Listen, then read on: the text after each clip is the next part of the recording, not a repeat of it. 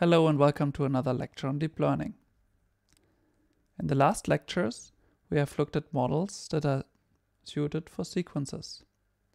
And we have looked at language modeling as an example application for sequence modeling. If you remember, in sequence modeling, we always want to approximate the probability of the next element of a sequence given the previous ones. And we've looked at various ways to model this. In this lecture, we will look at recurrent neural networks as the deep learning way to model this conditional distribution. In sequence models, we're always interested in finding a good way to model the conditional probability of the next word conditioned on the previous sequence. So the words x1 through xt if we're modeling the probability of xt plus 1 conditioned on the rest.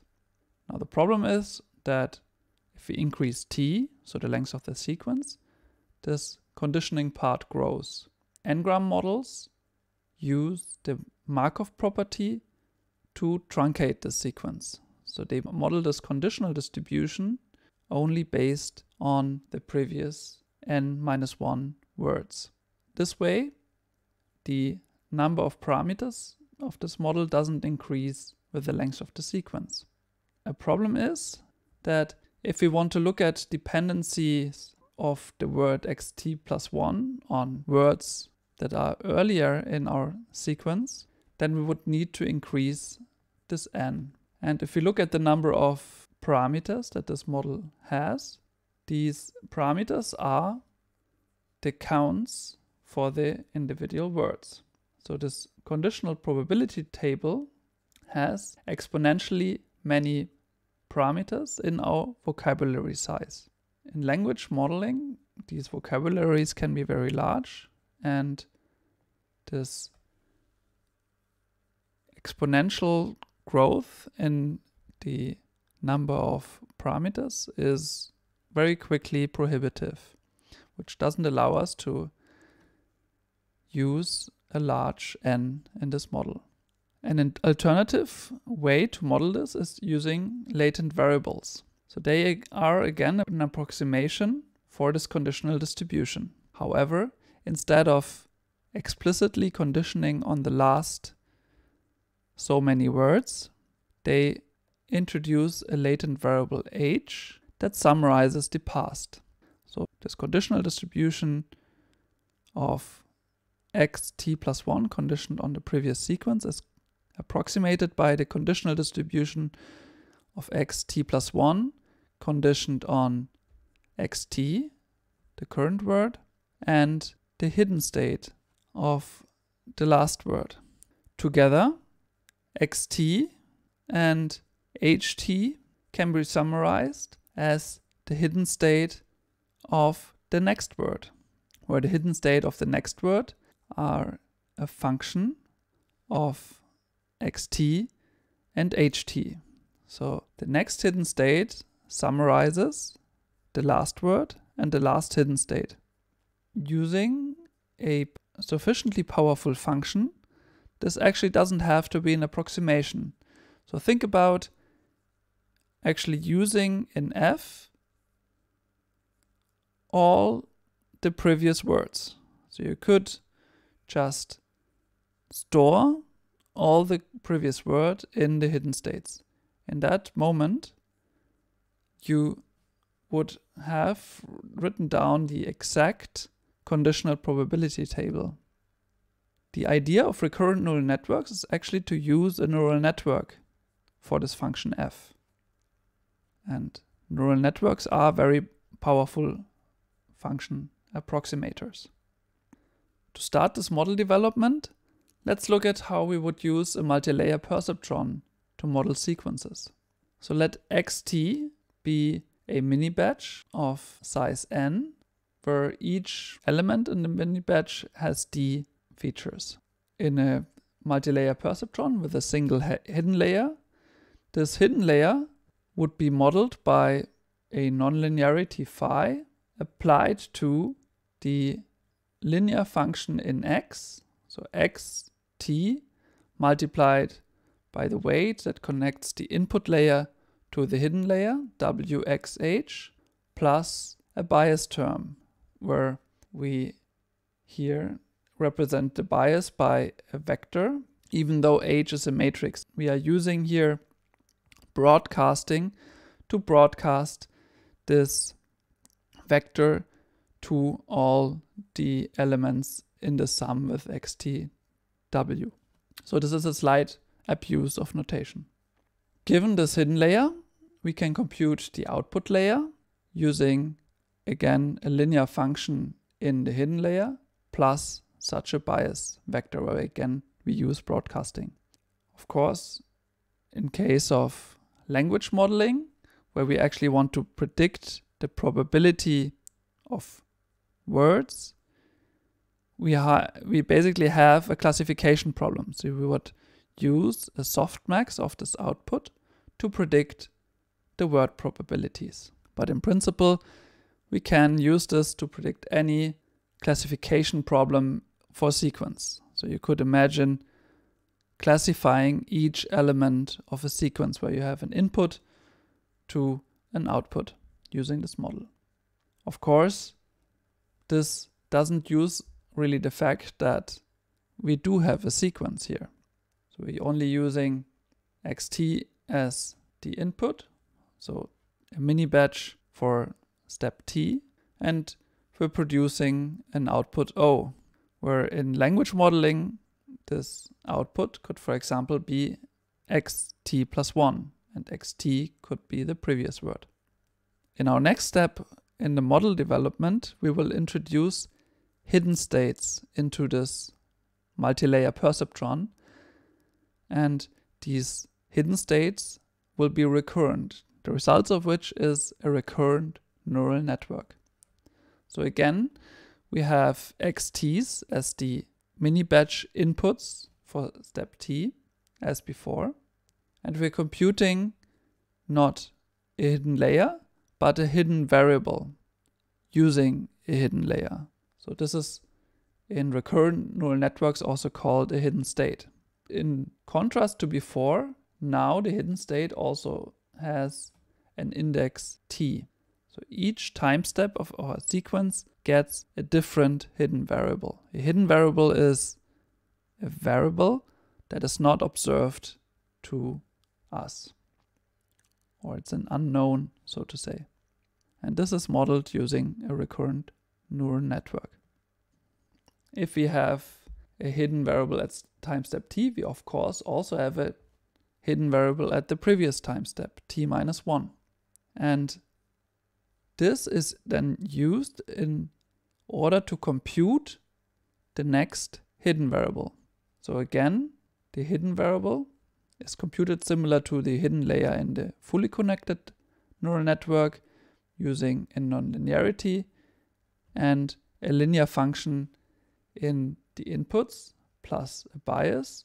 However, in contrast to before, we're also using the previous hidden state times a weight matrix. Now, because the hidden state of the previous time step has exactly the same dimensions as the hidden state at the next time step, this weight matrix here is a squared matrix. So it's an h by h squared matrix, which relates the previous time step to the current time step. And this is exactly why this recurrent neural network is called recurrent, because ht is then again used to compute the hidden state of t plus 1. The output layer is then given by the linear function in the hidden state at time step t plus a bias. And again, we can use a softmax to compute the output probabilities. And of course, we always have an index for t. So the place where we don't have this index is with all the model weights. The weights for computing the hidden state, as well as the weights to compute the output layer, are the same for all time steps. So they're shared between the different time steps. This drastically reduces the number of weights that we do have in our sequence model, because we don't have different weights for different time steps. This is similar to the idea of reducing the number of parameters in convolutional neural networks, where we're sliding the convolution filters, which are our model weights, across the whole image.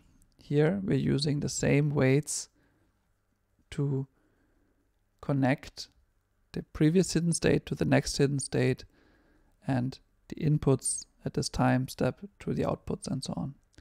Let's look at a schematic of the neural network and how the data flows through the network. We see that we have our output layer, our hidden state, and our input.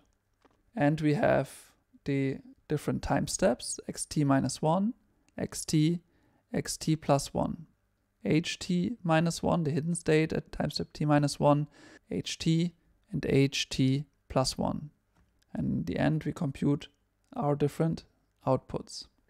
We have our nonlinearities here, and we have these different operations. Two converging arrows means that the two elements that go into this convergent operation are being concatenated. Two diverging arrows here means that whatever goes in here is copied to both ends of the arrow. So here we have the matrix xt, which is the input for our mini batch at time step t. This is being concatenated with the hidden state at the previous time step t-1. Why can we concatenate them?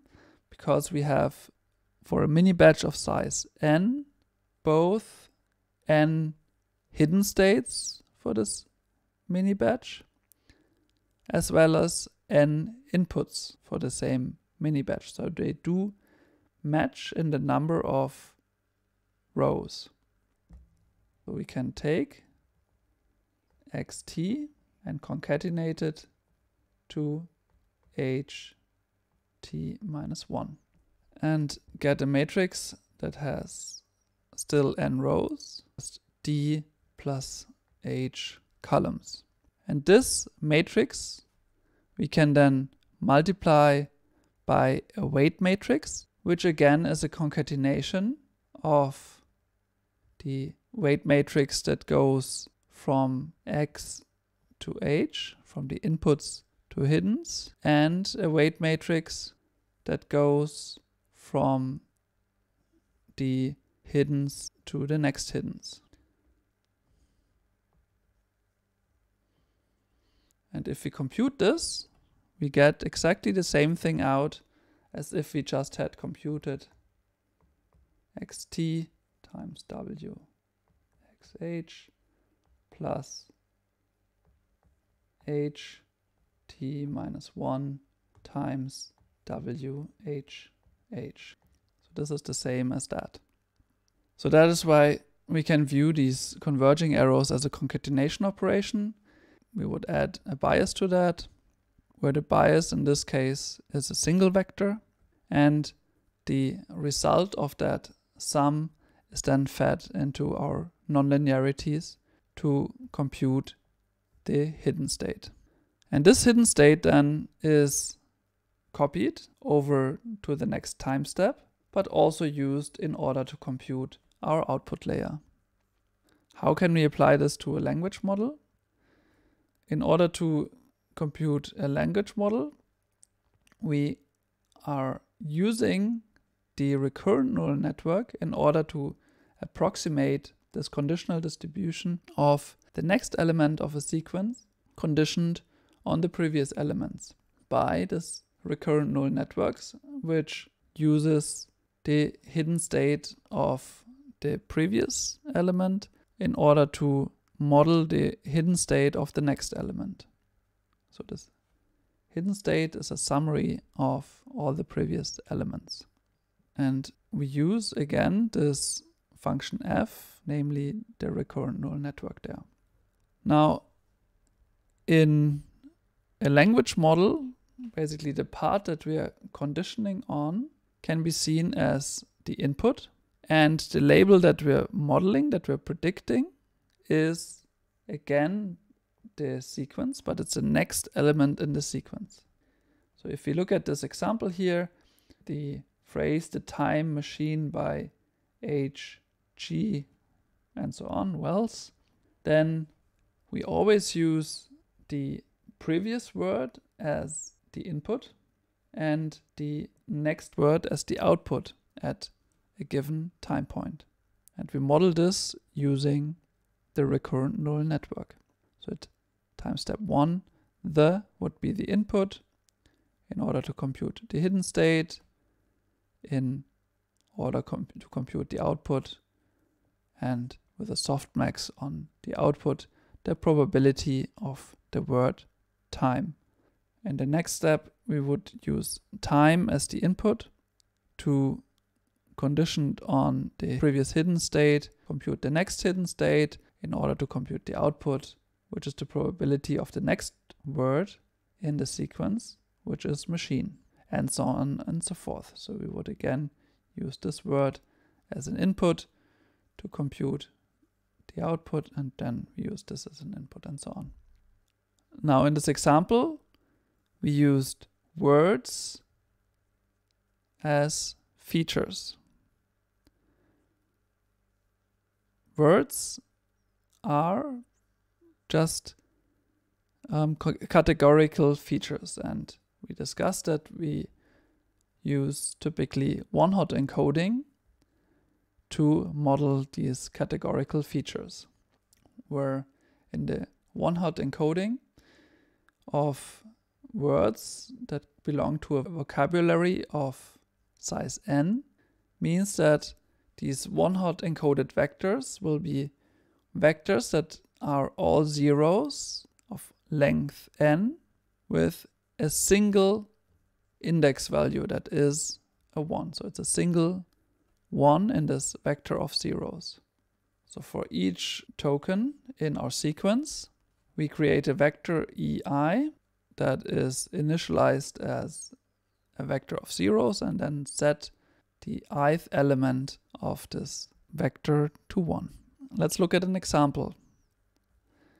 The sequence, the monkey in the bar, is a sequence of 1, 2, 3, 4, 5 different words that belong to a much larger vocabulary. So our vocabulary also may contain words that are not in this sequence. So n is larger than this 5. And each word corresponds to one of these vectors that is all zeros but has a 1 at the position of the corresponding index of this word. So let's say that the word the in the sequence here, which appears twice, is encoded as the vector 0, 0, 1, and so on until you have n entries, all zeros. And this gives us a single row in our matrix xt. Now if we have these vectors, actually something interesting is happening, because we're now using this vector to multiply it by a weight matrix. So if x is the input, then in order to compute the hidden state, we are multiplying this input by a weight matrix. This weight matrix that we're multiplying x with now actually has one row for each word in our vocabulary. So the number of rows in this weight matrix also equals our vocabulary size. And if we are multiplying this one-hot encoded row vector with the matrix W, this means that we are pulling out the corresponding row from this matrix W. So it's the row that corresponds to the word the. And we actually only use this particular row if we are using the word the as input. We're not using it for any other word in our sequence. So we're only using this row here, and we're using it here. And this means that this row in W is only there as a weight when used in combination with the word the. For this reason, we can actually interpret this row as an embedding of the word. The embedding is a continuous vector. So it's a vector of values in R. And the encoding is a binary vector. So we have a separation of the encoding of the words and the embedding of the words. And the encoding are in our feature vector. So it tells us, the encoding tells us which word is at the corresponding position in the sequence. And the embedding is a continuous vector representation of this particular word. Now let's summarize the recurrent neural network. It's called recurrent because it uses recurrent computation of the hidden states. And these hidden states, they summarize all the historical information of the sequence up to the current time step. Because we always use the same weights to connect all the different time steps, the number of parameters in the recurrent neural network does not grow if we increase our sequence length. We can use recurrent neural networks in order to build language models, and the trick was that the output of the sequence equals to the input of the next element of the sequence.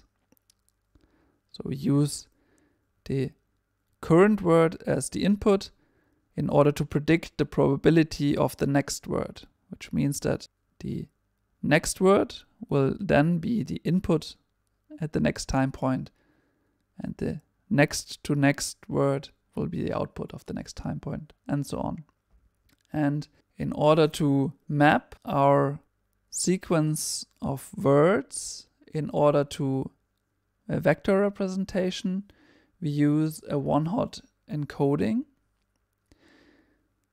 And we use this encoding to map it to the corresponding row in the weight matrices, which can be interpreted of a continuous vector embedding of the corresponding word. And with this, I want to say thank you for listening, and I see you next time. Bye bye.